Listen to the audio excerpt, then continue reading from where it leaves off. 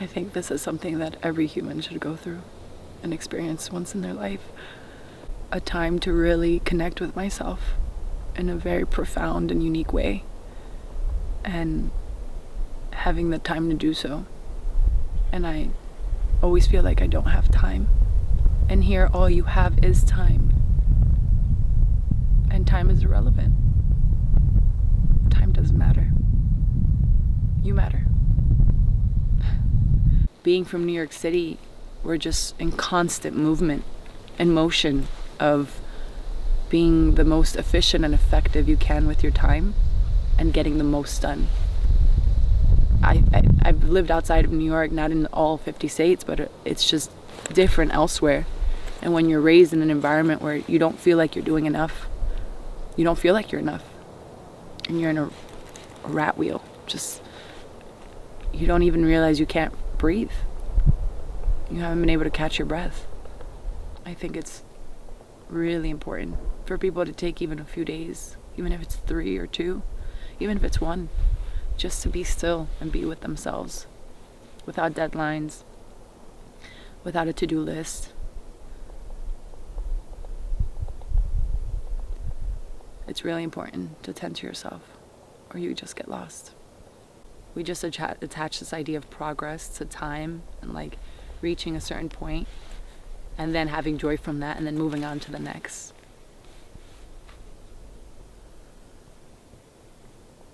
Progress is a little different now for me because it's within myself.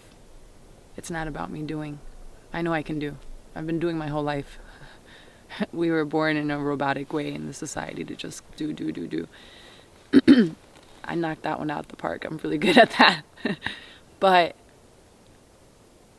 to be able to pull back layers of yourself and dive deeper into aspects you don't know about yourself unless you're by yourself, that to me is progress.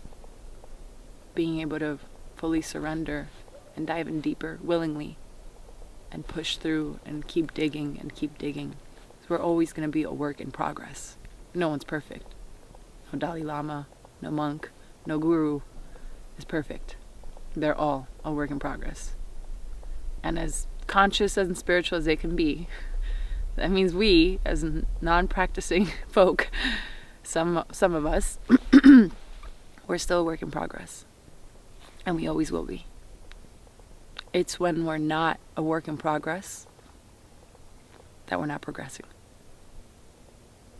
Yeah, the experience between plant medicine and sky cave, or just going into the darkness in general, it's very different because I feel that when you sit with medicine, you kind of depend on that to create a journey for you.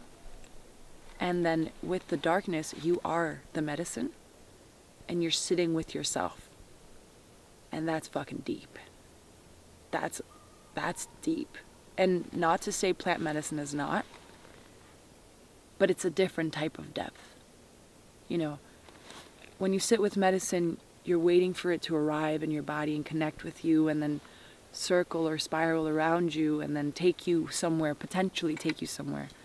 It doesn't happen every time, but it can. And then you have your journey and then you rest and then you come back. But in the darkness, the journey is within.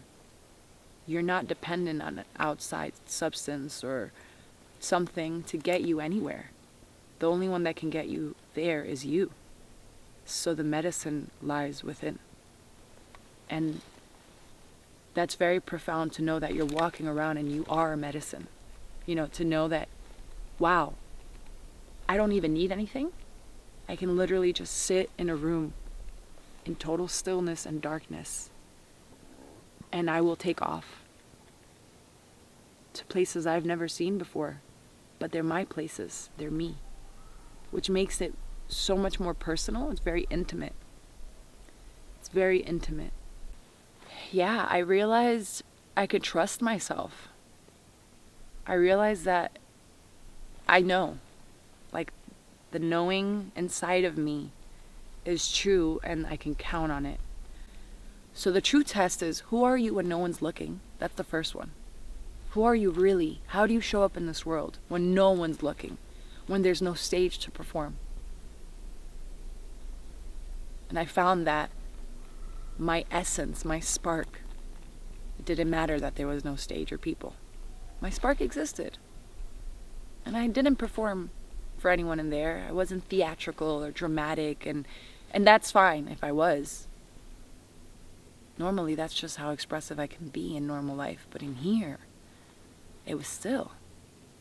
And yet still, I would have moments of talking to myself and being funny and being spunky. And I'm like, the essence lives whether there's people or not. And that was very important for me to also realize and connect with. I'm not the same person that walked in. I can feel it.